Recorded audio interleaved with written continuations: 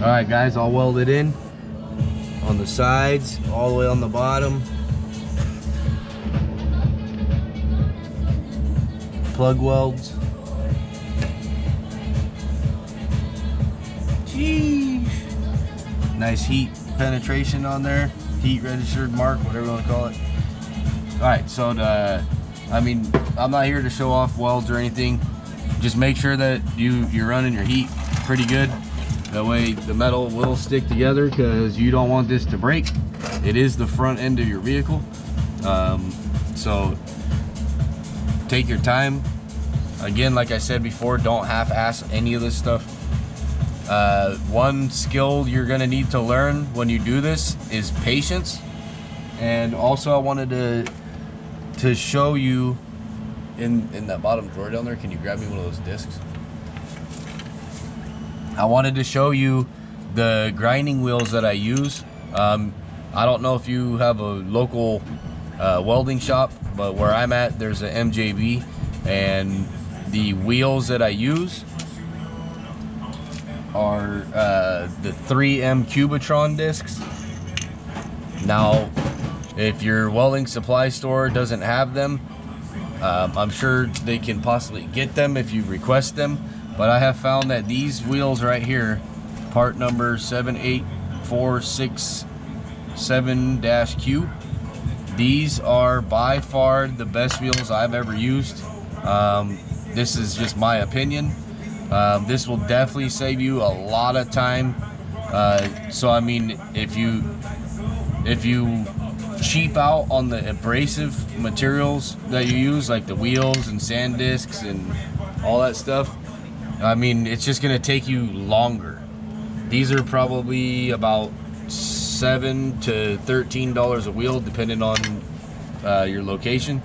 Don't quote me on that, but that's what it is around here. I live in California, Northern California. So again, these Cubitron 2s by 3M, I think these are the best money can buy personally. Now, what we're gonna do from here is I'm gonna set my plate up. I'm gonna see if this piece right here needs to be trimmed at all to get it to sit flush with that, and we will go from there. All right, guys, so in the kit, I should have done this before, but in the kit you will get the lower bracket, which has to be bent at a 90-degree angle. The top bracket, 10-degree angle, depending on side, so don't mess this up. I put mine in like that with the taper going off to the back and this round part in the front. You will get a top piece. This piece right here is for, so later on we will cut this mount up here, and this piece right here goes right on the top and boxes all that in. Now, the gussets you will be using come with the kit also. So there'll be 2 of all of this stuff and that plate right there. So these 2 right here are for the lower portion underneath this bracket. And these 2 odd shaped ones right here, these go on the top. So they're pretty self-explanatory on the gussets. You just put them in to fit. Again, these ones go, so like how this plate is right here, you just put the 90 on it, just like that. Front one, boom boom, just like that, same thing. You may have to trim part of this gusset out a little bit so your bag doesn't rub on it, depending on the bag you choose to run in the front. We are just using Firestone bags on this build. It's a super simple 1/4 inch air setup with the paddle valve. Also, we are going to be running 2 480 Air Maxes with the 3/8 line. We're going to do a little test on those versus Vaer. and we'll let you guys know how those work. And if it works great, I'm gonna be using these same compressors if they work out well. So I mean I don't know what side of the fence you're on with Viair, Air Max, Zeniths, Air Zeniths, but we're just gonna go for it. They were on Air Slam It, they were like $277, I want to say, for a dual kit, 480s. They're pretty nice compressors, so we're gonna see how they run on this truck, and if they work out great, I'm gonna switch my Viairs out for these Air Maxes. I've read a lot of reviews. I don't see any issues with them, but you never know. So next we are going to be installing this kit. All right guys, she's all welded in.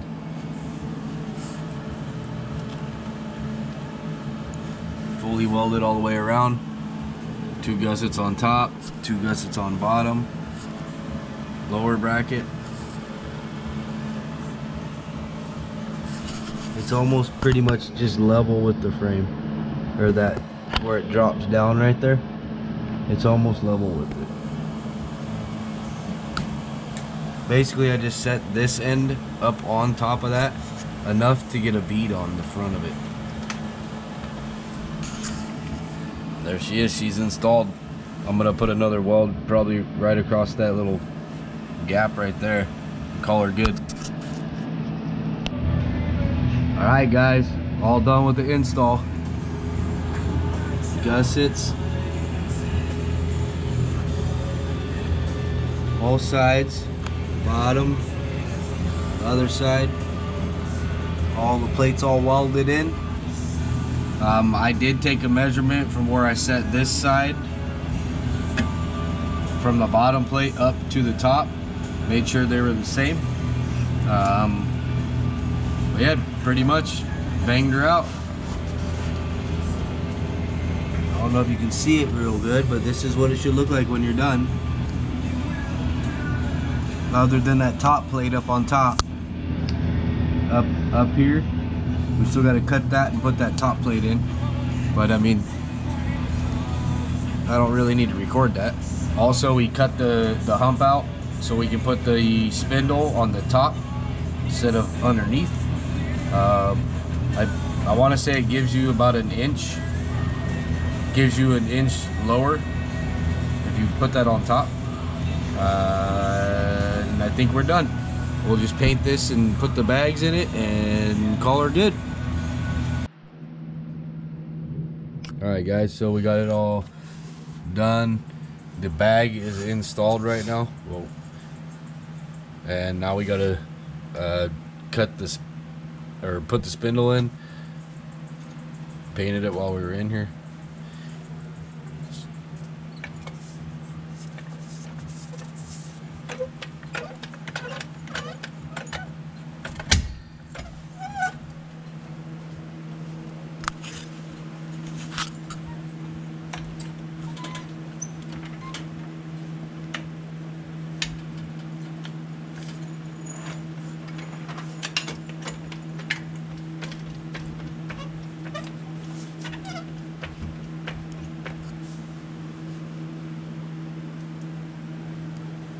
Either that's full squish or I'm maxed out on the jack, but anyways. So on some bags, you will have to cut part of these gussets.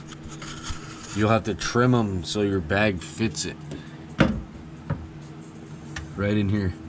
This one's got pretty good space. Good clearance. You don't want your bag to rub on anything. Not even when it's resting. So the truck is jacked up in the front and not in the back, so but it is straight with the truck.